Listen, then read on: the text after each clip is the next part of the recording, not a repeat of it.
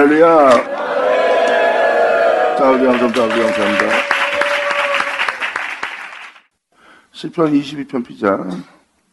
내 하나님이여 내 하나님이여 어찌 나를 버리셨나이까. 어찌 나를 멀리하여 돕지 아니하시나이까. 내 실망하는 소리를 듣지 아니하시나이까. 내 하나님이여 내가 낮에도 부르짖고 밤에도 잠잠치 아니하오나 응답치 아니하시나이까. 이스라엘의 찬송 중에 거하시는 주여 주는 거룩하시니이다. 우리 열조가 주께 의뢰하였고 의뢰하였으므로 저희를 주님께서 건지시는 거예요. 의뢰함으로 건지는 거예요. 막연한 믿음의 종교생활이 아닌 하나님께 의뢰하여 그 세계로부터 진짜 실체로 건진받는 막연한 믿음 생활이 아니라는 것. 어제도 말씀드렸지만 주님께 의뢰한 자들입니다. 의뢰함으로 자신을 직접 건지는 주님을 만난 거예요. 이것을 성경은 구원이라고 표현합니다. 내가 예수 믿고 구원받았다는 것이 아니라 주께 의뢰함으로 건진받고 구원받는. 저희가 주께 부르짖어 구원을 얻고 주님께 의뢰함으로 건진받고 주께 부르짖음으로 구원 얻는 것을 영원히 직접 경험하는 거예요. 이 어둠의 세계로부터 진짜 구원받는, 건진받는, 빛의 생기로 옮겨지는 그 영원히 직접 아버지의 행하심을 다 목도하는 날. 그래서 주님께서 너는 내게 부르짖으라 네가 알지 못하는 크고 비밀한 일을 보인다는 거야. 이것은 하나님을 찾는 자를 위해서 하나님이 예비한 겁니다. 하나님을 찾는 자를 위해서 예비했고 그 하나님께 부르짖는 자를 하나님께서 구원하기를 기뻐합니다. 저희가 주께 부르짖어 구원을 얻고 주께 의뢰함으로 수치를 당치 아니하리로다. 주님께 의뢰함으로 수치를 당하지 않습니다. 이제 부끄러움을 당하지 않을 자가 된 거예요. 세상에서 나를 부끄럽게 여길지라도 나는 진실한 세계, 참된 세계에서는 내가 부끄러움을 느끼지 않는 거다. 그러므로 세상 사람들한테 온갖 조롱을 받습니다. 잘 보세요. 수치를 당하지 않는다 그래놓고 지금 수치를 당하네요. 이건 뭘까요? 주님을 믿는 믿음에 대해서, 가는 길에 대해서 수치를 당치 않는 거예요. 왜? 그분을 믿는 행위이기 때문에 이 일을 당하는 거예요. 세상 사람들한테는 멸시와 천대와 수치를 받고 있으나 수치를 당치 않고 있다는 거예요. 이게 내 옷이고 내 아름다움이고 내 영광이고 내 주가 가신 길이에요.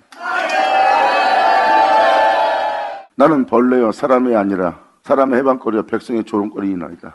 나를 보는 자가 다 비웃으며 입술을 삐죽이며 머리를 흔들며 말하되 저가 여호와께 의탕하니 구원하실 걸 저를 기뻐하시니 건지실 걸 하나이다. 2000년 전 예수님이 겪었던 형상입니다. 22편은 예수님이 걸어간 형상이 나옵니다. 오직 주께서 나를 모태에서 나오게 하시고 내 모친의 젖을 먹을 때 의지하게 하셨나이다.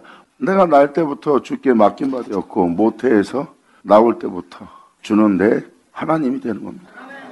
그분은 나의 의지가 되었고 그 은혜를 받아 그 은혜 속에서 내가 다시 새롭게 거듭나고 나니 이제 하나님은 나의 영원한 하나님이 되네.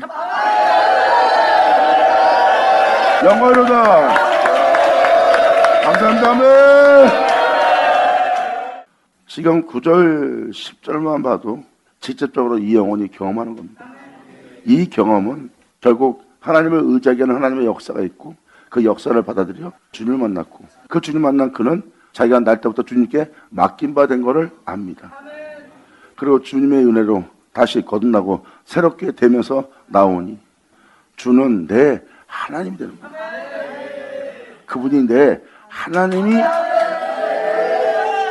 되셨사오니 나를 멀리하면 맙소서 하나님 갖고 도울 자가 없나이다. 겟세마네 동산에서 예수님은 알고 있습니다. 도울 자가 없음을. 만약 예수님이 그것을 겪지 않았으면 자기와 함께 있는 자들을 군대로 만들고 그들처럼 자신의 힘을 삼았을 거예요. 그런데 예수님은 그렇게 하지 않았어요. 여호와는 나의 힘이시오. 예수님이 충분히 그런 힘을 지닐 수 있었지만 예수님은 그 힘을 다 버렸어요.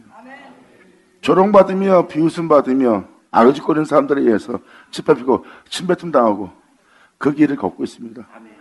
주님을 믿고 감으로 말미암아 영원토록 진리의 길을 걸음으로 그 일을 겪는 겁니다. 이제 여호와가 나의 영원한 힘이 되신 거예요. 아멘.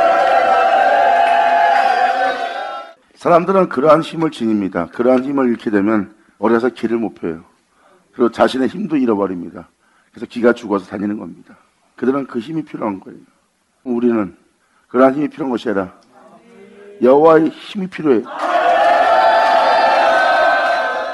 자신의 능력에 따른 힘을 따라 세상을 의지함으로 세상에 있는 모든 것을 애착하고 의지하고 그것을 힘을 삼아 살아가고 있지. 그들은 영원한 길을 걷고 있지 않아요.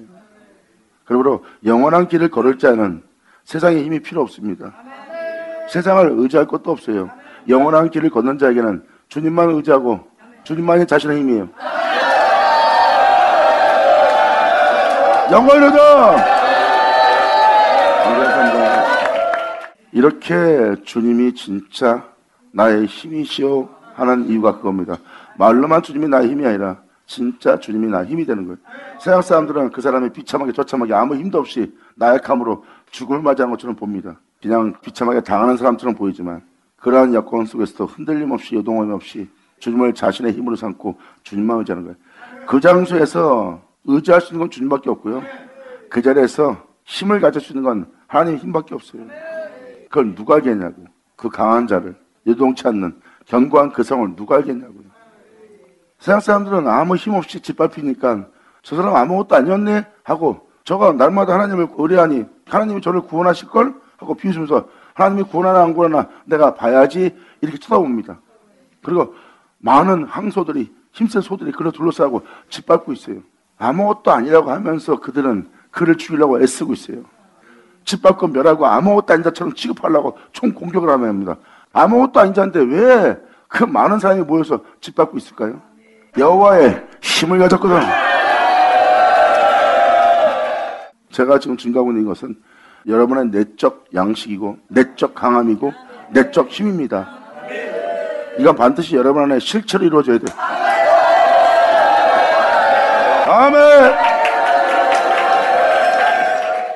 그러므로 이 시편 기자는 이 은혜 받은 자가 환난을 만날 걸 알고 있습니다.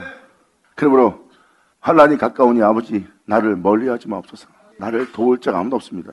제자들한테 말합니다. 너희가 나를 다 두고 도망가리라. 아무도 나를 도울 자가 없다. 예수님은 정확히 표현해 줍니다. 아무도 도울 자가 없어요. 다 도망갑니다. 하지만 그 일을 겪을 걸 알면서 그 자리에서 그 일을 받아들입니다.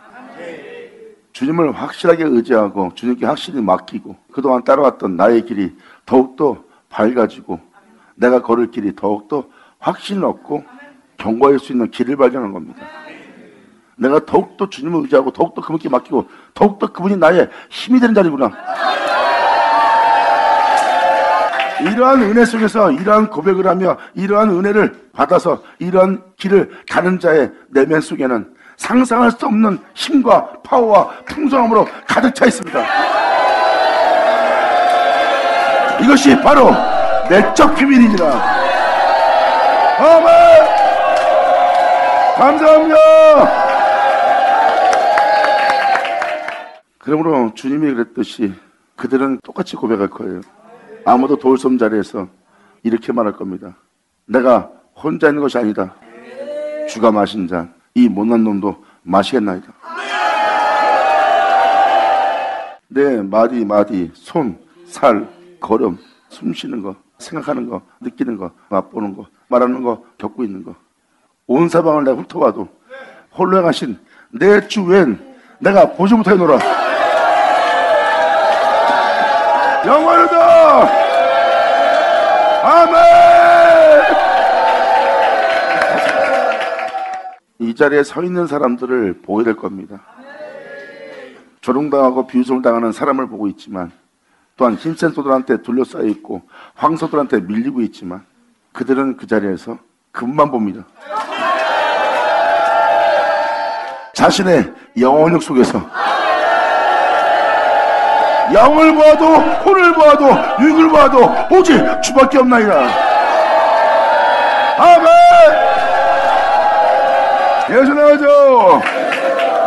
감사합니다.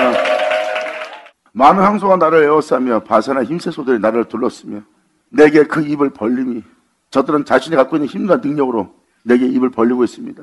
그 입을 벌림은 찢고 부짓는 사자 같은 모습으로 다가오는 거예요.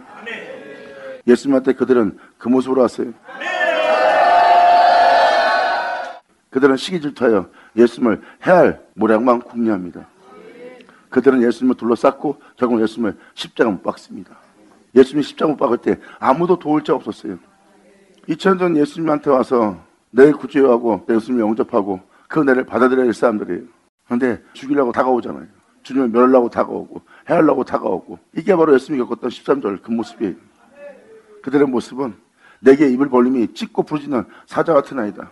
나는 물같이 쏟았으며 내 모든 뼈는 어그러졌고 내 마음은 촛밀 같아서 내 속에서 녹아요. 막 속이 탑니다. 이게 여러분들이 겪을 여러분 내면의 은혜입니다. 진리를 따라 행할 수 있는 내 모습은 없어요. 내 모습 속에선 내 뼈가 다 어그러진 모습뿐입니다. 절대 따를 수 없는 모습뿐이에요.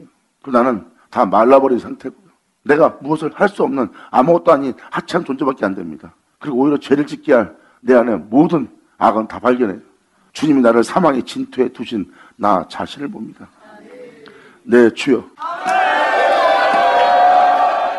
이런 길을 반드시 걸어야 되는데 전 여러분들이 이 길을 피하지 않길 바라요. 여기서는 자신을 위해서 살 수 있는 건 아무것도 없어요. 여러분은 자신을 포기하지만 갈 수 있고 주만 바라봐야지만 갈 수 있는 길이에요. 이 길은 여러분들을 정금처럼 나오게 할, 정결케 되게 할, 온전케 되게 할, 빛 가운데 행하게 할 하나님의 역사할 자리입니다. 여러분들의 옛사람은 전혀 찾아볼 수 없는 곳이에요. 할렐루야! 예수 나오죠! 자, 우리 다음에 그래서 이것을 읽어주는 것은 여러분 자신이 지금도 조그만 일에 마음 아프고 힘들어하는 거 아는데 앞으로 갈 길은 그런 고통하고는 비교도 안 됩니다. 반드시 여러분들이 가야 될 길이고 지나가야 될 길입니다. 그래서 여러분한테 말씀드리지만 이 길 갈 수 있는 것은 그분에 대한 오직 믿음뿐입니다. 계속 읽어나갈게요. 진토에 두셨나이다. 잘 보세요. 이 사람이 지금 뭘 경험하고 있어요? 예수님 가신 길. 예수님 가신 길을 직접 다 맛보고 경험하고 있잖아요. 온몸이 그분의 흔적으로 가득 차 있고요. 그러므로 나를 물고 찢을 개들이 나를 에워쌌으며 그들은 악한 무리입니다.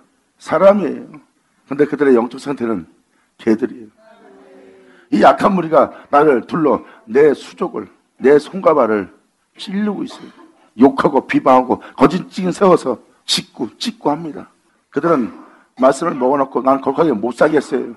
그리고 수족을 찌르고 짓고 하는 짓을 해도 나는 그 거룩하게는 못 살겠습니다. 하는 자들이 바로 개들입니다.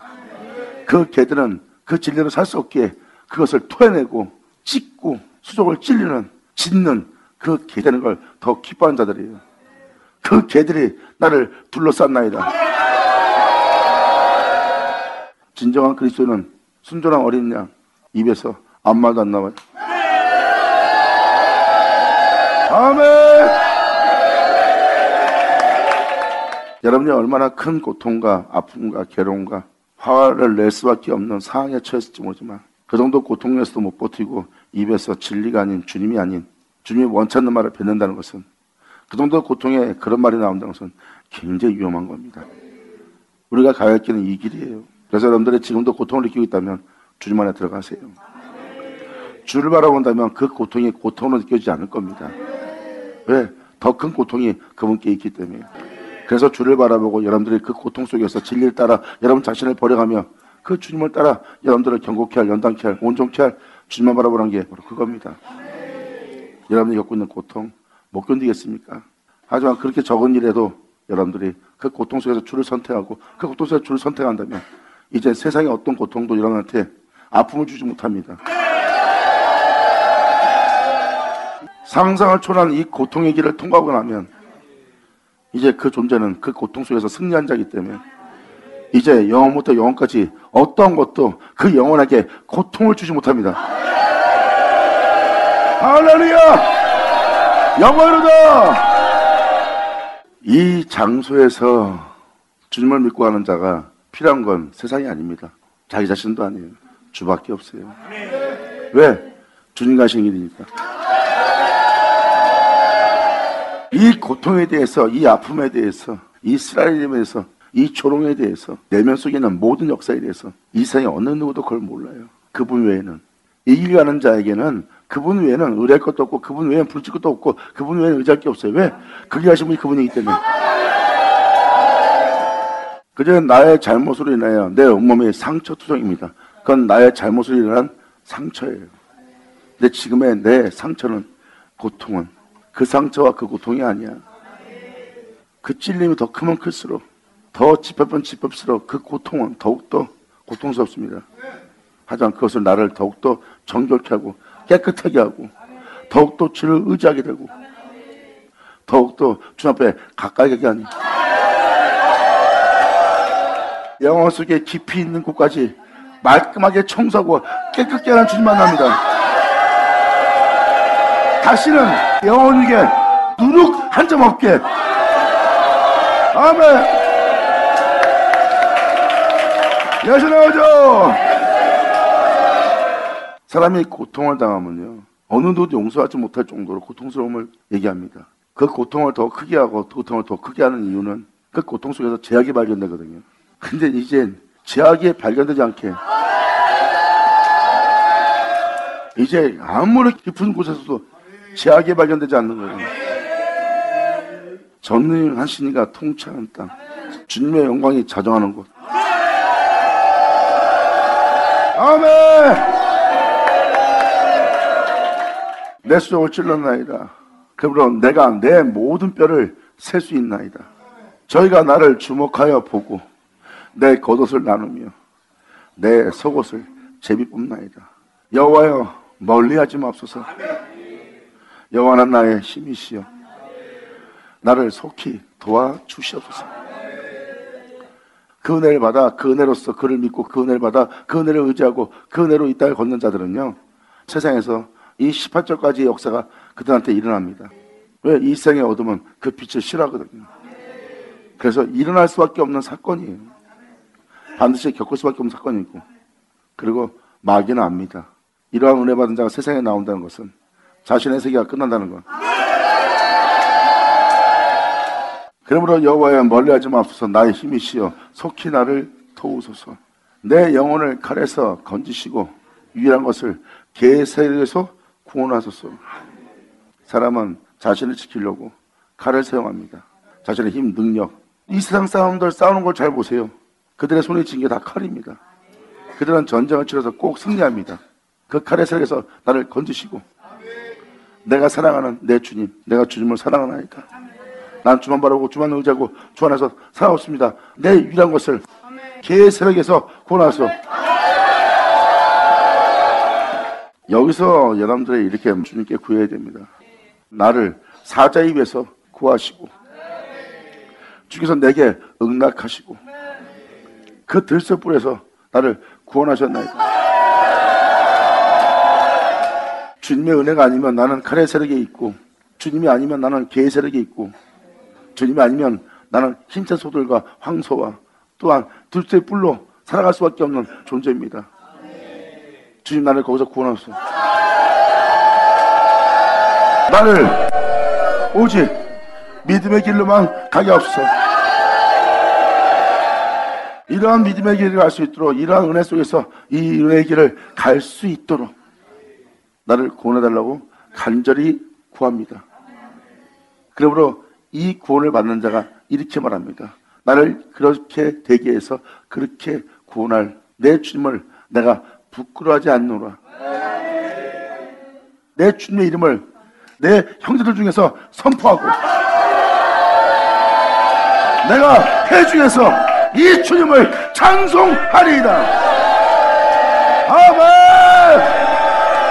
영원하다. 아멘. 이렇게 주님의 이름을 선포하는 날입니다. 선포한 구주를 찬송하는 날이고요. 여호와를 두려는 너희여 그를 찬송할지어다. 야곱의 모든 자손이여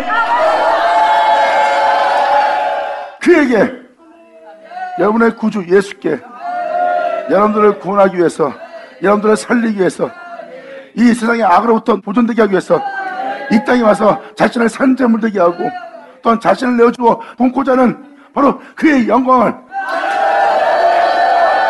야곱의 자손들이여 그에게 그 은혜의 영광을 돌릴지어다. 할렐루야. 너희 이스라엘 모든 자손이여 그를 경외할지어다. 아멘. 이렇게 예수님을 찬송하고 야곱의 모든 자손이 그에게 영광을 돌릴 거예요. 지금 22편 읽어준 그대로 그 영광의 옷을 입고 그 영광을 돌릴 자, 오늘날 그들이 바로 야곱의 모든 자손들이라. 그는 공고한 자의 공고를 멸시하거나 그분은 싫어하지 않습니다.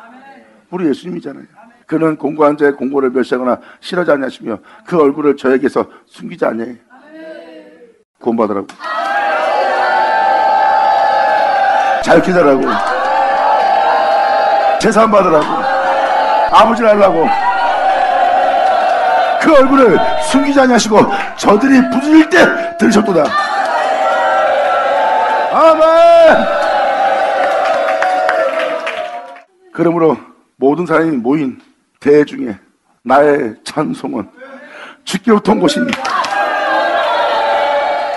주를 경외하는 자 앞에서 나의 서원을 갚으리이다.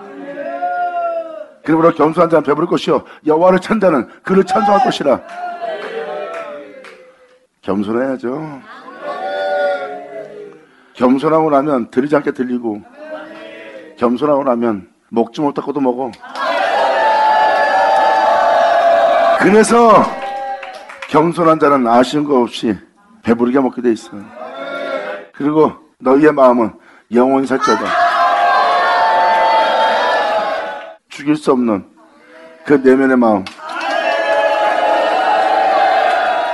땅의 모든 끝이 여호와를 기억하고 돌아오리라. 이 세상이 무정하고 냉정해지고 제약이 만연해질 것이다. 전쟁에 전쟁이 일어나고 지진에 지진이 일어나면서 세상에 사랑은 식어지고 서로 형제를 잡아주고 넘겨주며 배반하는 제약이 만연해진 시대가 올 것이다. 그때 되면은, 제약이 만연한 그때가 오면 천국복음이 전파될 것이고, 그 천국복음이 전파될 때면 바로 그제야 세상에 끝이 오리라. 여호와를 기억하는 날이야. 땅의 끝이란 것은 주님은 말씀하십니다. 그날에 그때 그 세대를 위해서 하나님이 하늘에 예배해둔 게 있대요. 바로 그 은혜를 붓는 날이고, 땅의 끝인 날, 이 세상의 끝난 날에 천국복음이 전파되고, 전파되는 그날이 이 세상 끝이 오는 날이에요. 그날에 여호와를 기억하고 여호와를 찾으며 여호와께 돌아오는 날이에요. 그때 모든 족속이 돌아와 주님 앞에서 경배하는 날이에요. 그러므로 그 진리 따라 살아가는 그 나라는 여호와의 것이라. 야곱아, 넌 내 것이다. 나라라는 표현은 것은 그 사람, 그 나라는 여호와의 것이니라. 영원한 생명을 증거하고 영원한 생명 속에 있어 영원한 생명 속에 행하는 그 나라는 여호와의 것이다. 여호와는 열방의 주제의 심이로다.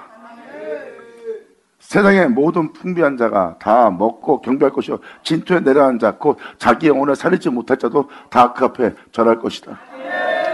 킹제임스 버전으로 29절 기자. 땅 위에 모든 풍요로운 자들이 먹고 경배할 것이니라. 경배 안 할 수가 없어. 예수로 풍요로워진 자거든. 주 예수의 영광의 풍성함을 이방 땅에 전한다고 서서바울 돼요. 이방인들로 그 예수 그리스도의 영광의 풍성함을 알게 하려 함이라. 그 은혜로 풍성해진 자, 그들이 더욱더 먹고 주님께 더욱더 경배하는 날이야. 진토로 내려가는 모든 자들도 그 앞에 절할 수밖에 없는 은혜의 날이에요. 자신의 혼을 살려둘 수 있는 자는 이 세상에 아무도 없대. 이 잘못된 혼, 더러워진 이 혼 살릴 자 아무도 없느니라. 후손, 자, 한 씨가, 이게 후손이잖아요. 한 씨래요.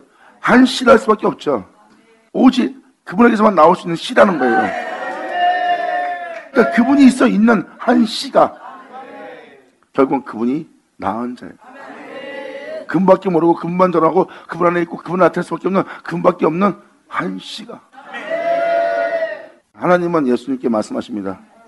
네가 십자가에 못 박히고 나면 네가 네 씨를 보리라.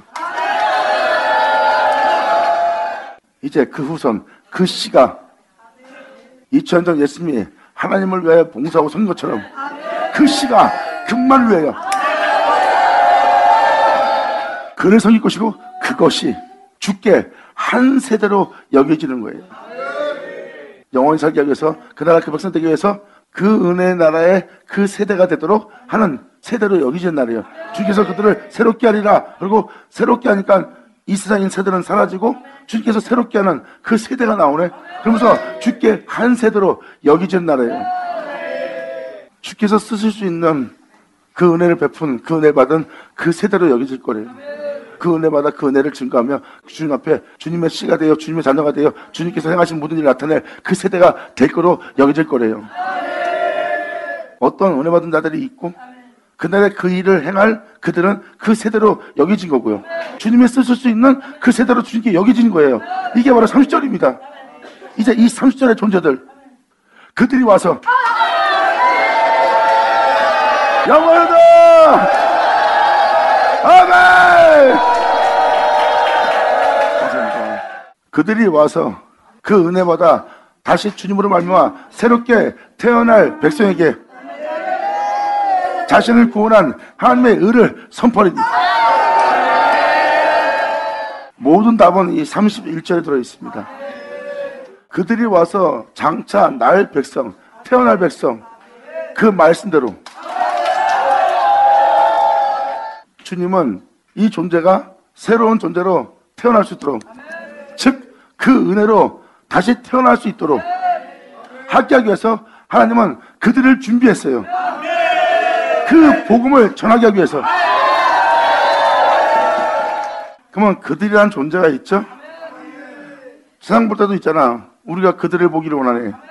흰옷 입은 무리를 주님의 은혜로 정결케 되어 주님의 은혜로 구원받은 흰옷 입은 무리들. 이 역사가 마지막 날에 나타날 거네. 그들은 그분으로 말미암아 다시 태어날 자들이야. 그들이 와서 태어날 백성에게 그 진리로 다시 거듭나서 그 진리 따라 다시 살아갈 수 있도록 그 백성들에게 그분의 의를 그들이 와서 선포할 거래. 그분이 행하신, 그분이 피 흘리신 그분의 은혜라고. 받아자, 받아자. 아멘. 예수 나오죠. 감사합니다. 아멘. 장차 태어날 백성에게 그럼 아직 태어난 거야 안 태어난 거예요? 그들이 주님 앞에 다시 태어나려면 그들이 와서 그들에게 그분의 의를 선포해 줘야 돼요. 아니 그들이 와서 그의 의를 선포했는데 그의 의를 선포했더니 홀령하신 피 흘리신 예수네.